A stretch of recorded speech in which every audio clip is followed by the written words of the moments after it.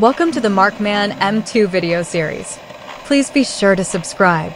Now with the latest in AI resources, you will experience content created to exceed expectations in every way. No, really, click subscribe and comment. Comments drive the channel. Ladies and gentlemen, and productivity AI of all ages, welcome to the MARKMANNM2 video series. This is Markman. In this video, we'll be unboxing a 1000 watt lightweight generator. What makes this generator particularly of interest is that it weighs less than 20 pounds and will run for over 6 hours on just over a half a gallon of fuel. I purchased the unit at Tractor Supply online and then had it shipped to one of their local stores. It was available for pickup within 2 business days, and I was very impressed with the service overall. I'm up at my camp in the southern Arizona mountains and I'm preparing for the unboxing. You'll note that there's a 2-year warranty as per the label on the carton. What I like to do with new factory sealed cartons is open the carton from the bottom. This has obvious advantages. If there's a problem with the product, you can easily repackage the item with less of an impact to the carton overall. My initial impression of the packaging and the product itself was very positive. The carton was factory sealed, the item was very well packaged and appeared to be solid and factory new. And included in the carton was a separately sealed clear plastic envelope which contained the owner's manual. Also included was another separately sealed envelope which contained the peripherals, a spark plug wrench, a 12-volt connection cable,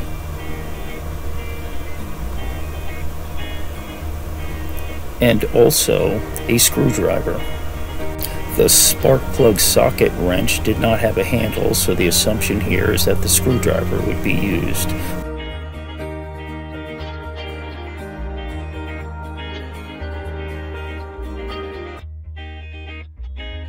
Again, the unit was very lightweight, appeared to be very solid, and everything was in good order.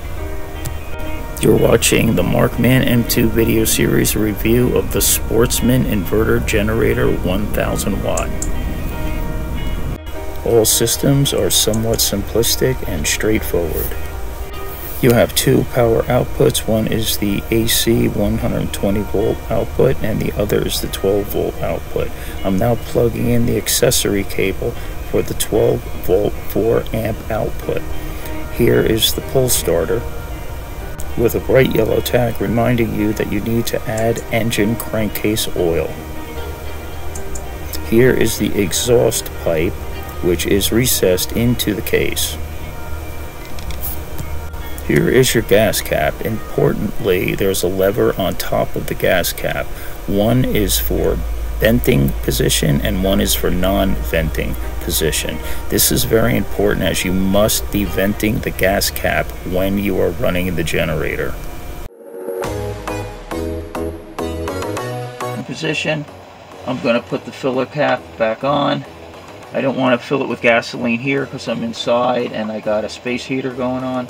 So I'm going to take it outside, put about a half a gallon of gas. I think they say the capacity is 0.6 gallons.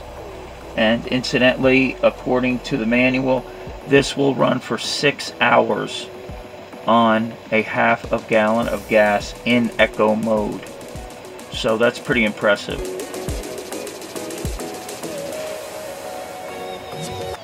Before I take it outside, we'll talk just one more time briefly about the front panel, since that's what you're going to interface with mostly. You have your power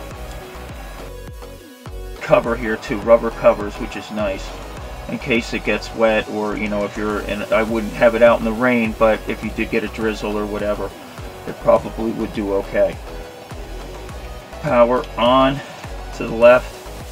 Eco mode I'm going to put on because remember I'm breaking this motor in, so I didn't read about it in the manual, but I highly recommend that you go through break-in mode with any engine that you buy when it's brand new. They might have already broken the engine in, doesn't matter, just run 1 tank of fuel under light load I might plug one thing in just to make it work a little bit, but don't put a heavy load on it for your first tank of gas, and let it run completely through nice and smoothly, normal ambient temperature. Don't run it in extreme hot or even extreme cold, and don't run it under extreme load either for your first tank of gas. That's my recommendation. And then if you want to really be fussy, because I want this thing to last a long time, I'm going to change the oil after the very first tank of fuel.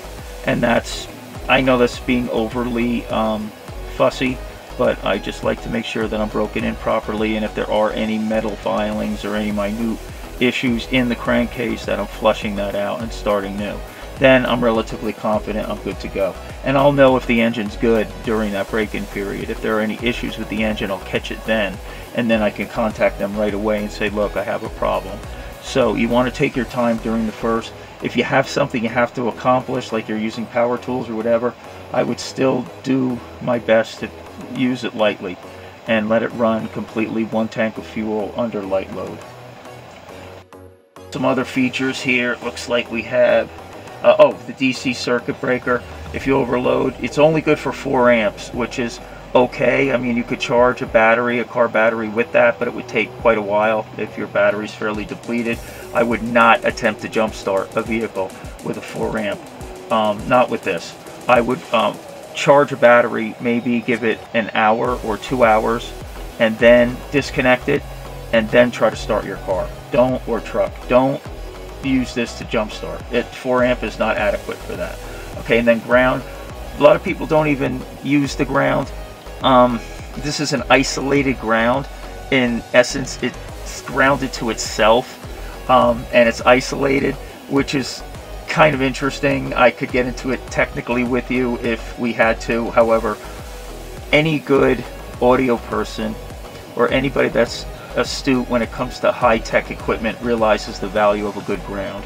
Ground is critically important in electronics. So you do want to use the ground if at all possible. Now, what is a ground? Well, proper ground is an 8-foot copper rod, steel rod, copper coated, driven into moist earth. And then you could strap this to that pipe or rod, and you would have proper ground for the unit. And that would help dissipate a lot of noise. And what I mean by noise is not the ambient noise that the engine makes. I'm talking about electronic noise. Rather than a nice sine curve, you're going to have vibrations in there. You're going to have glitches as it tries to dissipate spikes or mini spikes in EMP, right? Electromagnetic pulse. So to have it to ground, it helps make that sine wave a little bit more accurate, true, or whatever you want to call it. It dissipates a lot of electronic noise when you're strapped to ground. For audio, high-tech imaging equipment, it's critical. You want to have a good ground. While we're on the topic of ground, I'll just mention briefly, if you're not using a grounding rod, because it's obviously not going to be readily available when you just happen to need this thing. Again, you don't have to use it if it's a power drill or a power tool or something, a fan, something like that. I wouldn't worry about it. It's not that critical with an electric motor because the motor is going to run anyway. However, if you're running sensitive electronics, look for something that emulates a ground. And what would that be? Well, a fence, a metal fence is nice. Anything that's attached to the ground and disperses. If you want to get fancy, you could make a ground for yourself, a nice piece of steel fence, and you could lay it on the ground. Any little bit, any item that even emulates a partial ground is better than no ground. That's my point there. That you could say, well, why bother? I don't have the ground correct. Well, trying or attempting anything is better than nothing. So what do I mean by that? You could take a jumper cable out of your trunk and you could attach it to this pin, and you could just lay it out on the ground on a damp grass field, and just lay it out, and take the other jumper cable and attach it to the end of that and just lay it out on the ground. That's going to be a little bit better than nothing at all. believe it or not. You know, it won't act like a ground per se, but it will be a little bit more ground-like. So anything you can get a hold of. Some people will run bare wire, bare copper into water, like if you're near a lake, or you know, if you're at the ocean. I mean, it would be a little bit much. Obviously, this thing will run fine without a ground. However, if you're dealing with sensitive electronics, a ground is important. So they do have the ground pin here, and you just open it up, you attach your bare copper to here, and then close it up. There's another type of ground called a chassis ground, where you might want to consider attaching this ground to a chassis ground. In other words, if you had an audio amplifier, you could strap this ground over to your chassis ground, and then they're going to share a common ground, which would help dissipate noise. That's, if you're familiar with audio, like an XLR, like the 3-pin as compared to a 2-pin, like an RCA as compared to the other type of connector that has 3. The difference is that you have proper grounding and shielding throughout. So this would help do proper shielding and grounding throughout your system. Now, it wouldn't be to earth, but it would still be better than not having one at all. Okay, and then as far as the DC, I mentioned 4 amp, not that big of a deal there. It's not that powerful. I wouldn't even really rely on that much. You have your one AC outlet, which is critical, which is obviously why you bought the unit. Obviously you could put a splitter on here. I'm sure many people do. You're going to want to run probably more than one device. However, this thing is not that strong. Remember, it's only a 40 cc engine.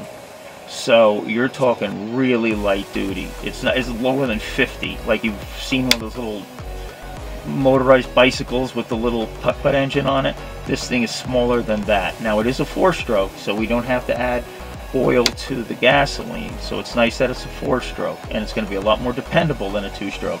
However, in terms of its overall power, it is very, very light duty. And they say 1,000 watt startup and then 800 watt nominal or in normal condition. I don't think we're even going to get that, believe it or not. I personally believe that's optimistic. But I did buy it because I read some of the reviews, and a guy was able to power his window 5,000 BTU high efficiency air conditioner with this thing. So that's why I actually purchased it when I read that review. Now, whether that's true or not, I don't know. It won't run my window air conditioner because it would just require too much power. But if it were able to power a 5,000 BTU, let's say a 12 SEER, I would even consider buying an efficient air conditioner if this thing could power it. And I'll be able to know that once I start it. After the break-in period, I'll give it a load test and see exactly what this thing can do. But other than that, it really looks good. I highly recommend it, and I look forward to you liking this review, and please subscribe to the channel if you haven't already. Thank you very much. Here's part 2, where we're going to do final setup and startup. You will notice choke positions. You are going to place the lever all the way to the right hand side for full choke. This is for starting a cold engine or for initial startup. Once the engine's running, move it into half choke position. When the engine is warm, move it to full open. Here is the gasoline primer ball. Make sure to pump this ball with your finger after you've added that tank of gas. This will put gasoline into the carburetor. Underneath the pull lever, you will see another switch. Move the switch to the right position. This will allow the gasoline to flow into the carburetor. This is also handy when you cut off the engine. If you move it to the left, it will deplete the gasoline going to the carburetor, which is good to have no gas in the line during transport, or for obvious reasons when you're storing the unit for a long period of time. There is a handy guide in the owner's manual that will give you a brief checklist on what you need to do before you start the engine. Most importantly, during setup, you're going to need to add engine oil. The unit did not get shipped with oil. You must purchase and add your own oil. Here is the procedure for putting in your engine oil. You'll note 4 screws. Get a hold of the screwdriver that's shipped with the unit and remove the 4 screws on the side cover.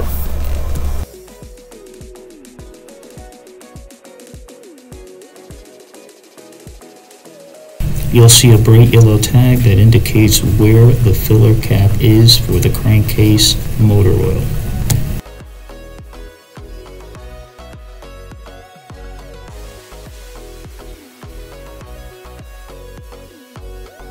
Point out, if I'm reading this correctly, which I'm pretty sure I am, they're calling for 7.5 ounces of oil. Keep in mind that's from the bottom to about here, so that's not much oil at all. I have a full quart here, so it's not even a quarter of this quart, or about half a pint. I recall my father showing me how to make a paper funnel when I was about 7 or maybe 8 years old. So here's to you, Dad.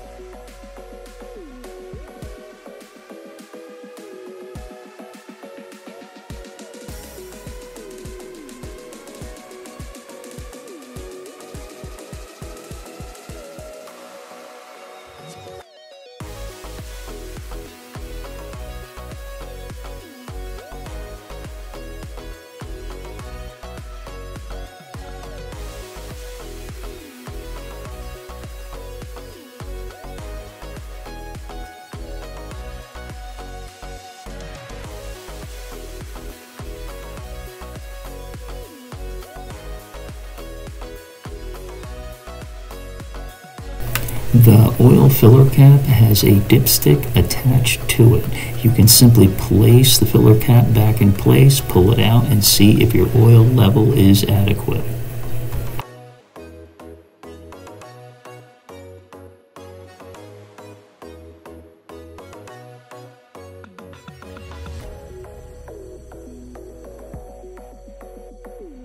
I like giving the pull cord a light tug. This helps move motor oil around the crankcase before you start the engine. If you do this, please be sure the filler cap is closed and tight.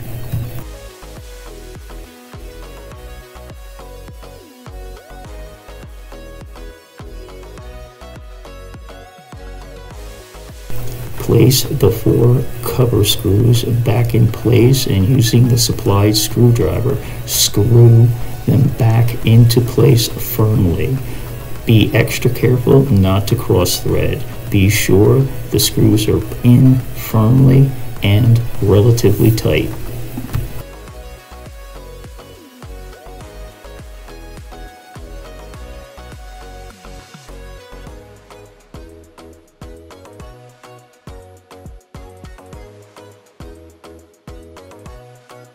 I'm double checking to make sure the gasoline filler cap is in the vent position.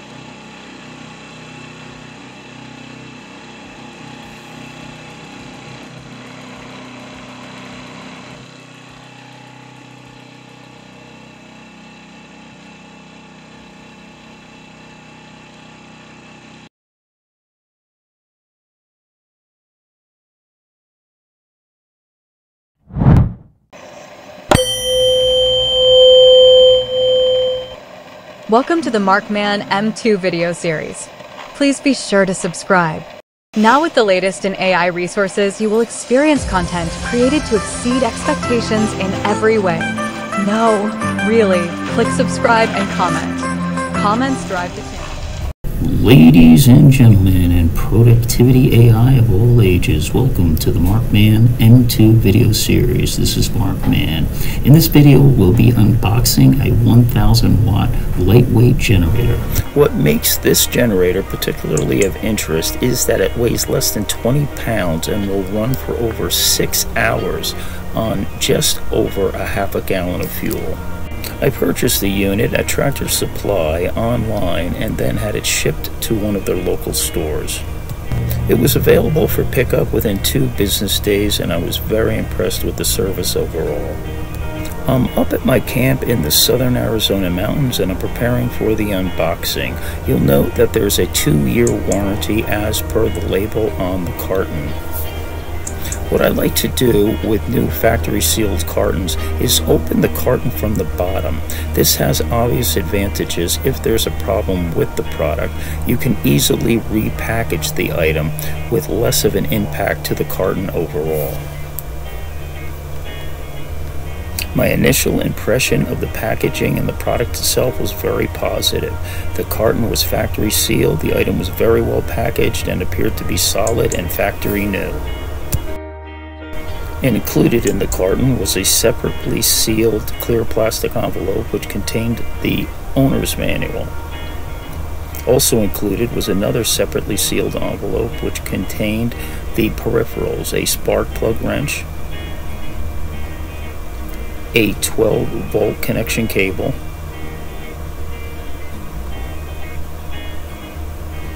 and also a screwdriver. The spark plug socket wrench did not have a handle, so the assumption here is that the screwdriver would be used.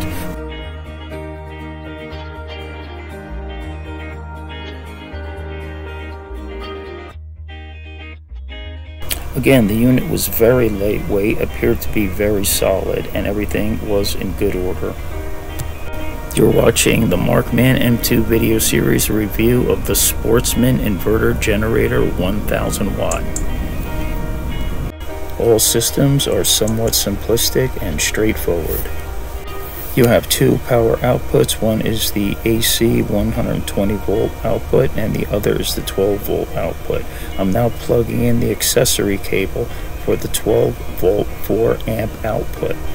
Here is the pull starter with a bright yellow tag reminding you that you need to add engine crankcase oil. Here is the exhaust pipe, which is recessed into the case. Here is your gas cap. Importantly, there's a lever on top of the gas cap. One is for venting position and one is for non-venting position. This is very important as you must be venting the gas cap when you are running the generator. In position, I'm going to put the filler cap back on.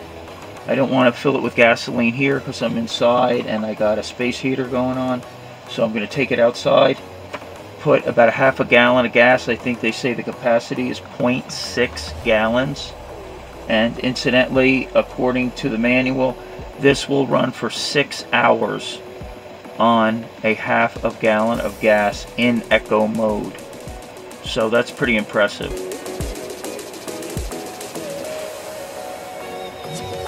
Before I take it outside, we'll talk just one more time briefly about the front panel, since that's what you're going to interface with mostly. You have your power cover here, 2 rubber covers, which is nice in case it gets wet, or if you're in, I wouldn't have it out in the rain, but if you did get a drizzle or whatever, it probably would do okay. Power on to the left. Eco mode I'm going to put on because remember I'm breaking this motor in, so I didn't read about it in the manual, but I highly recommend that you go through break-in mode with any engine that you buy when it's brand new. They might have already broken the engine in, doesn't matter, just run 1 tank of fuel under light load. I might plug one thing in just to make it work a little bit, but don't put a heavy load on it for your first tank of gas and let it run completely through, nice and smoothly, normal ambient temperature. Don't run it in extreme hot or even extreme cold, and don't run it under extreme load either for your first tank of gas. That's my recommendation. And then if you want to really be fussy, because I want this thing to last a long time, I'm going to change the oil after the very first tank of fuel.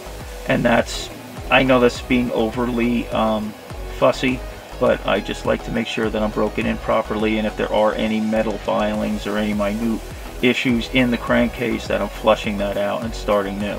Then I'm relatively confident I'm good to go. And I'll know if the engine's good during that break-in period. If there are any issues with the engine, I'll catch it then, and then I can contact them right away and say, look, I have a problem.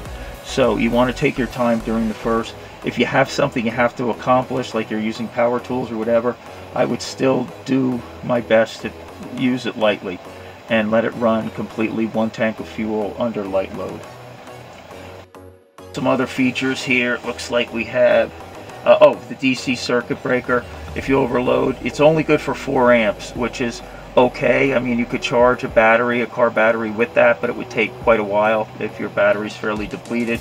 I would not attempt to jumpstart a vehicle with a 4 amp. Not with this. I would charge a battery, maybe give it an hour or 2 hours, and then disconnect it, and then try to start your car. Don't use this to jumpstart it. 4 amp is not adequate for that. Okay, and then ground. A lot of people don't even use the ground. This is an isolated ground. In essence, it's grounded to itself, and it's isolated, which is kind of interesting. I could get into it technically with you if we had to. However, any good audio person or anybody that's astute when it comes to high-tech equipment realizes the value of a good ground. Ground is critically important in electronics. So you do want to use the ground if at all possible. Now, what is a ground? Well, proper ground is an 8-foot copper rod, well, steel rod, copper coated, driven into moist earth. And then you could strap this to that pipe or rod, and you would have proper ground for the unit. And that would help dissipate a lot of noise. And what I mean by noise is not the ambient noise that the engine makes. I'm talking about electronic noise. Rather than a nice sine curve, you're going to have vibrations in there. You're going to have glitches as it tries to dissipate spikes or mini spikes in EMP, right? Electromagnetic pulse.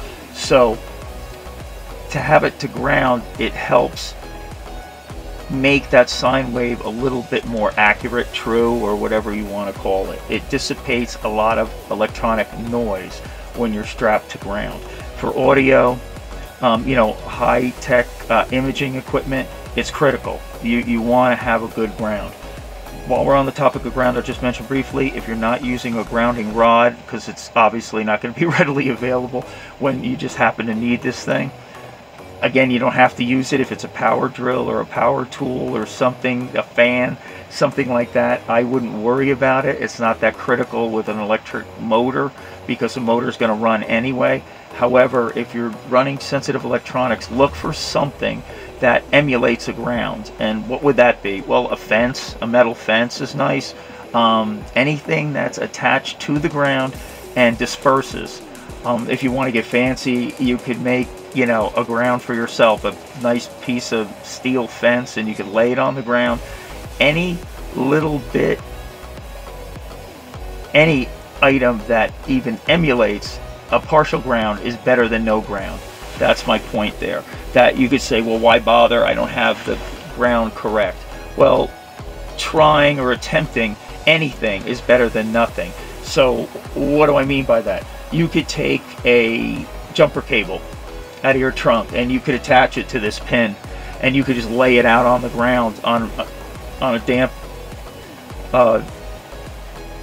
grass field, and just lay it out, and take the other jumper cable and attach it to the end of that and just lay it out on the ground.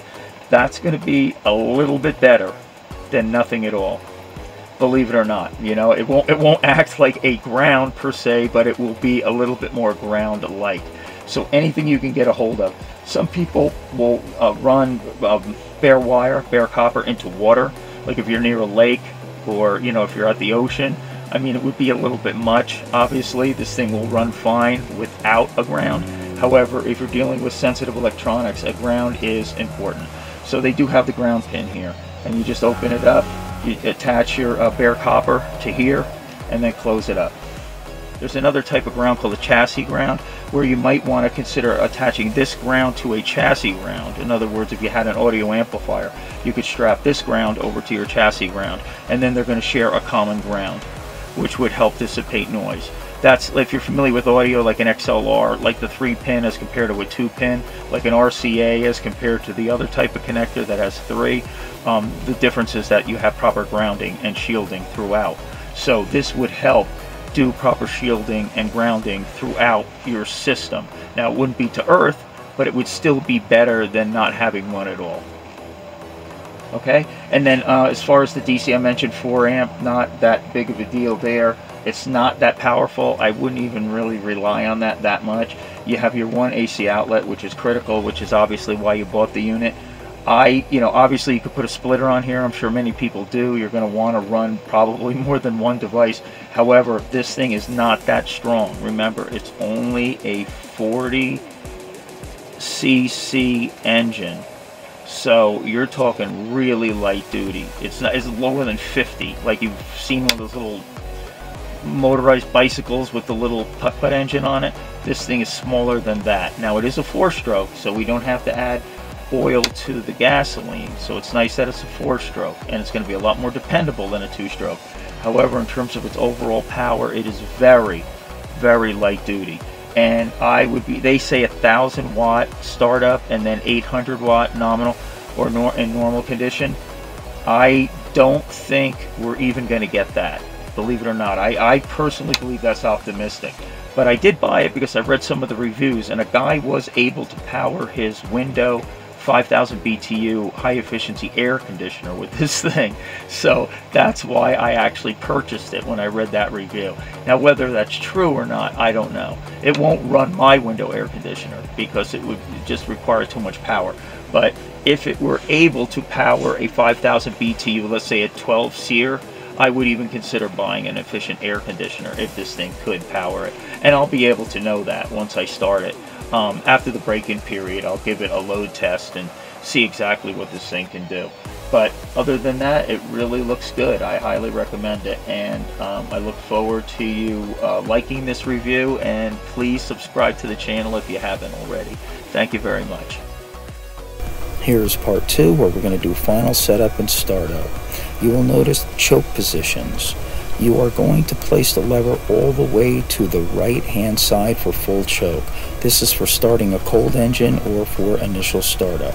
Once the engine's running, move it into half choke position. When the engine is warm, move it to full open. Here is the gasoline primer ball. Make sure to pump this ball with your finger after you've added that tank of gas. This will put gasoline into the carburetor. Underneath the pull lever, you will see another switch. Move the switch to the right position. This will allow the gasoline to flow into the carburetor. This is also handy when you cut off the engine. If you move it to the left, it will deplete the gasoline going to the carburetor, which is good to have no gas in the line during transport, or for obvious reasons when you're storing the unit for a long period of time. There is a handy guide in the owner's manual that will give you a brief checklist on what you need to do before you start the engine. Most importantly, during setup, you're going to need to add engine oil. The unit did not get shipped with oil. You must purchase and add your own oil. Here is the procedure for putting in your engine oil. You'll note 4 screws. Get a hold of the screwdriver that's shipped with the unit and remove the 4 screws on the side cover.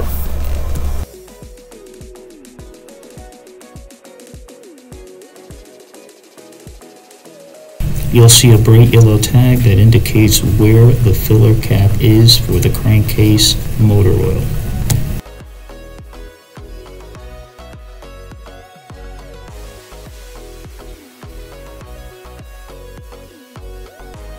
out, if I'm reading this correctly, which I'm pretty sure I am, they're calling for 7.5 ounces of oil. Keep in mind that's from the bottom to about here, so that's not much oil at all. I have a full quart here, so it's not even a quarter of this quart, or about half a pint. I recall my father showing me how to make a paper funnel when I was about 7 or maybe 8 years old. So here's to you, Dad.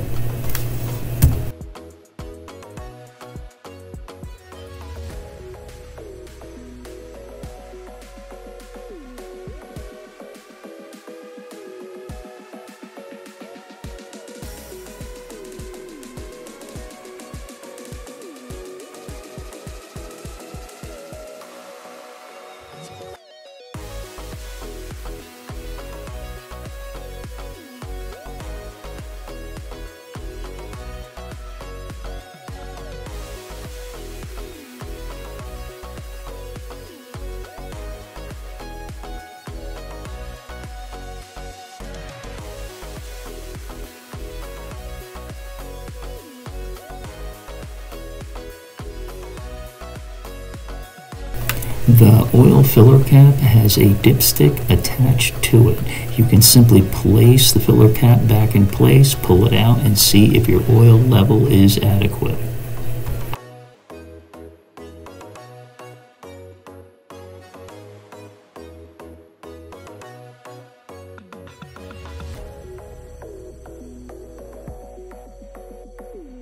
I like giving the pull cord a light tug. This helps move motor oil around the crankcase before you start the engine. If you do this, please be sure the filler cap is closed and tight.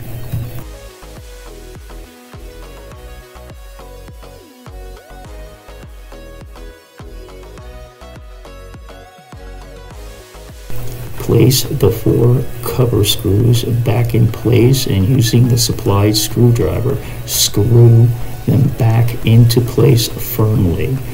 Be extra careful not to cross thread. Be sure the screws are in firmly and relatively tight.